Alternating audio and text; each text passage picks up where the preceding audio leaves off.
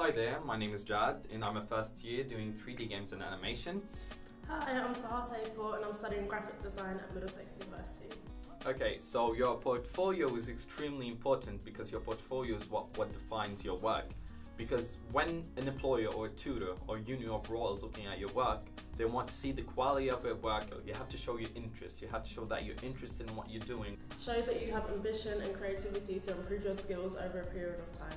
What I included personally in my portfolio was a bit of photography, it was a bit of observational sketches, a bit of sketches from my head, I guess. Building like different kind of characters. I did a couple of 3D projects. The best advice I can give you on your interview day is to just feel confident and proud of your work, as it will just shine through onto an interviewer. The building was honestly amazing. I went to the interview room, which was our specialized room.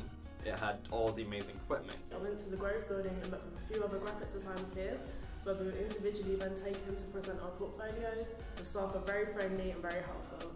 When you go there, you'll meet a lot of new people and you'll have a lot of fun. So honestly, don't stress yourself.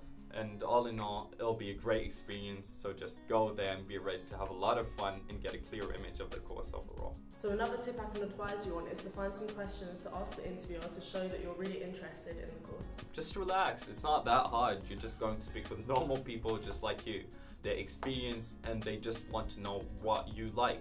So the whole interview experience was a very comfortable process. It was really laid back, and we also had a guided tour at the end of the interview, which was really nice and made me feel part of the MDX